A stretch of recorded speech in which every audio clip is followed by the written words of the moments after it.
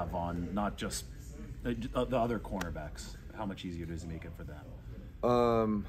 Well, I don't know if it makes it any easier for them, but he does have his ability to get down the field. You guys have seen it a bunch of times. The one I think sticks out to everybody on that big deep post that came out of there. It is a skill to be able to run full speed downfield and then still be able to turn your head and go up and find the ball. A, find it, and then B, go up and any one of those opportunities when the ball's thrown down the field, we want to go up and catch it, not just knock it down. And even in OTAs, when we were just shooting balls out the jugs and throwing deep balls down there, his ability to go up and get it is very impressive, and it showed up. It's not always the easiest, especially if you're not really in a great position. Any DB, if the guy runs by you, and then there's a certain amount of panic that can happen because the guy ran by you. And so now you're running as fast as you can, and then in your mind you're like, okay, I can't look, I don't want to look, I can't look because the guy's going by me, he's going to catch it for a touchdown. So his I would say calmness and his ability to run full speed and then still at the same time get his head around and go up and play it's been great to watch.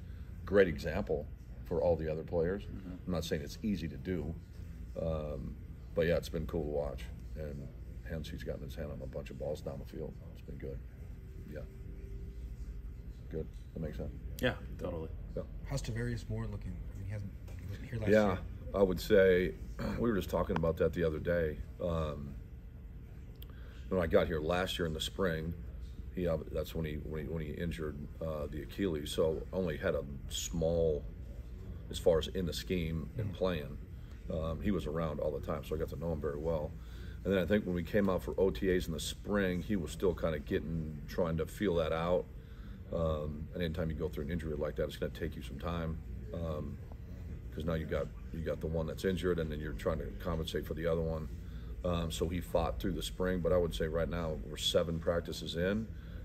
Arrow up for him for sure, just in the scheme, movement-wise. Haven't seen any hesitation from him or any evidence that that's really bothering him. I mean, it's more maintenance right now than it is anything else, but he's put himself in a really good spot. Yeah. Charvarius and E-Man were just talking about swapping tips between off-man and press coverage. How have you seen the relationship between those two develop? Yeah, I think the relationship from the start's been pretty good. And then anytime you're out there and the more time you spend together now that we're in camp and right in the middle of it, it only gets closer. It's been really cool to watch. And I wouldn't say just with the two of them, but both of them in the room and their relationship with all the younger guys. It's been really neat to watch. They've been great for the room. I mean, you guys know E-Man. But to get Charvarius in there and then put those two together, and then it's training camp. We haven't even played a game yet, so I'm hesitant on projecting anything. But they've both played at a very high level here so far. So just keep going here. We've got a long way to go. They're competitive with each other. Yeah, I think everybody's competitive with each other in that room. Not to mention the rest of the defense and the offense and everything else. But yeah, there's always in that room. You want to be the leader every day you come off the field. So that always helps. Well, when Jason Verrett comes back, you might have a little bit of a log jam there. Plus, that's a good problem to have. Yeah, exactly. Then you have Denard who's playing on the inside. I know Verrett has done some slot corner. Is this going to be a year where you might be a little interchangeable with some of those guys moving outside in? Yeah, I would say that discussion will come when he's back. And we'll just see. We're going to play 3 preseason games yet. We got a lot of practice to still go, and then we'll see how that shakes out first. And then when JV comes back and he's ready to go, then we'll depend probably on who we're playing. But the ability to have those discussions, that'll be. I look forward to having those discussions when it comes. I couldn't project on how that's going to work out.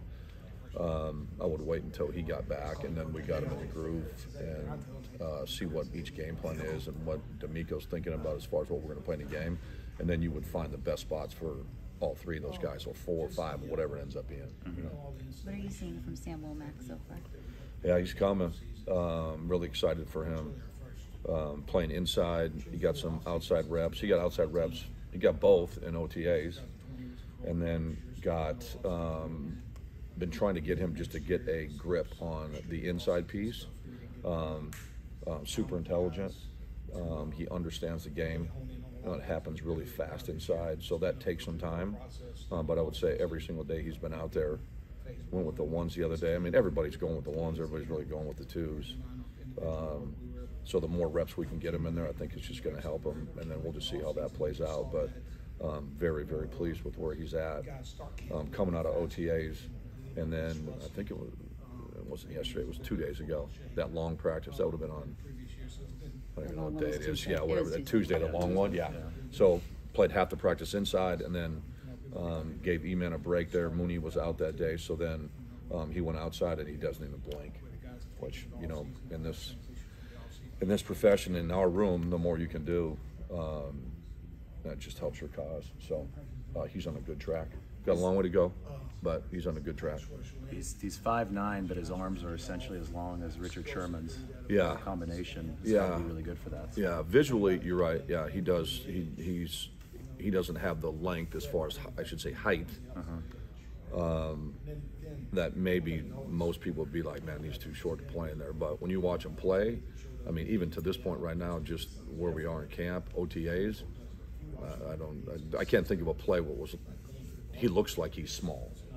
He still has the length. He can put his hands on people. He's been decent at judging the ball down the field. He hasn't really gotten that many opportunities. He got one good one in one-on-ones the other day. Was actually in a good spot. Great throw and catch. But yeah, I'm not concerned about that piece at all with him. Yeah. What about the second-year guys, Ambry and Diamador? How much have they progressed? Yeah, I like where they're going right now. You know, when you get to the second year, you as coaches, you want to see a big jump. But again, at the same time, Yeah. Ambry ended up playing at the end of the year, as we all know. Demo played early.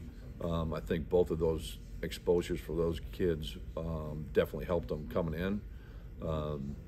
We got the way the room is stacked up right now. This is going to all of them. I would say it's wide open. So we still got a long way to go. They all know that. I think we got 17 guys in our room, and we only got a certain amount of spots. So I like where they're trending, especially to this last. That was a 3-day block. After that last 3-day block, I feel good about what they've done to this point. Demo had a good day yesterday. AT had a couple balls the day before go over his head, but it's part of the game out there. Just got to bounce back and keep playing. But both of those guys trending in the right direction right now. We'll see how it ends up. Those one-on-ones look like Ambry outmuscled Juwan Jennings for one. I think it was yesterday.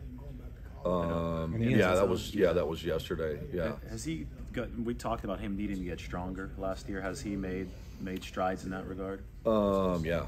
I would say stronger, and just with stronger obviously comes more mass, and putting on the more weight. So just the off season, the work he did in the off season, definitely will pay off for him to an extent. I mean, he's not obviously going to be a huge guy, but some more weight on his frame definitely helped compete. It helps confidence-wise too. Even though we got the pads on, that's not going to show up until the first preseason game when you're actually letting loose. So we'll see what that looks like when we get in the game. E-Man a bit heavier muscle-wise this year as well? Yeah, I mean, his frame, he is what he is, I think, for the most part. I couldn't even tell you as far as the weight and the muscle mass that goes on him. I would say I'm not really concerned about it either.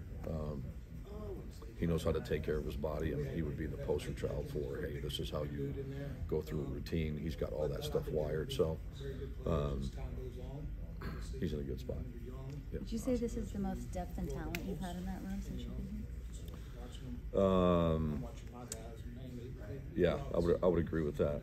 Yeah, the way it's stacked up right now, like I said earlier, it's gonna be tough. Once we get to the end, it's what you want. You don't want it to be easy. Still got a long way to go.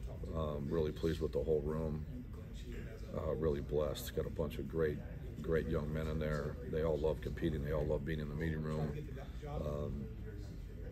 And then to put that with the rest of the defense, the linebackers, the D-line, everybody we got in there, it's really cool. We'll see how it goes, but once you get past E-Man and Mooney, it's pretty much wide open. So we'll see how that plays out. You mentioned wanting to see a big jump from the year 2 guys. I mean, you just hope that, right? They've been here Right. for a year, and then you want them to pop in there and look like they've been here for a while. It doesn't happen like that typically. So where they are right now, pleased. Yeah. They're moving in the right direction, and it'll be up to them and all of us to see how that goes here once we start playing games. And I shouldn't even talk about them. It's not games. I mean, we put Right. just as much weight on the practice and the work that's going in.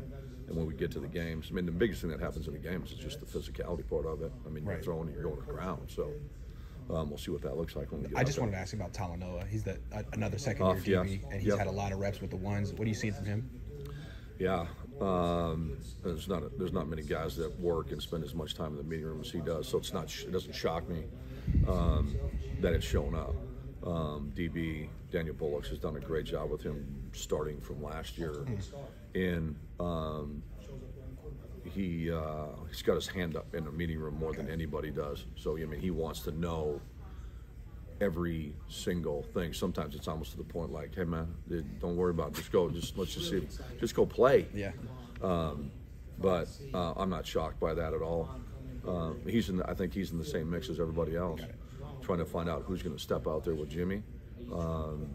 And I wouldn't say there's a leader in the clubhouse right now. They're all getting mixed in there, and we'll see how that goes here as we keep going too. It's been 12 minutes. We haven't asked about Jimmy. He might be your best DB. Is he one of the more underrated DBs in the league? I would agree with that. Yeah, I don't know where he's rated. Sure. Yeah. And there was a poll that came out this offseason that didn't have him in the top 10 of safeties in the NFL, which I thought was surprising. I would never have seen that list or Yeah. seen that poll, or wouldn't really care about it either. But yeah, fortunate to have him. You guys have watched him more. I mean, been around him more than I have. Incredible young man, incredible leader, incredible vet. Great example for everybody that comes into our room, everybody comes into our defense. Guy never changes, same guy every day. You think sometimes he comes in and he looks like he just got in the league. I mean, that's how hungry he is. He prepares like that. He meets like that. He can go down and cover a wideout. I mean, he's fortunate to have him. I noticed in the one-on-ones he warms up with the corners. Is that his idea, your idea? Yeah, he wants as much work on the wideouts as he can get. Yeah, that's great. Yeah. So he's always comes over there with us. Yeah, so that's good. Thanks so much. You got it.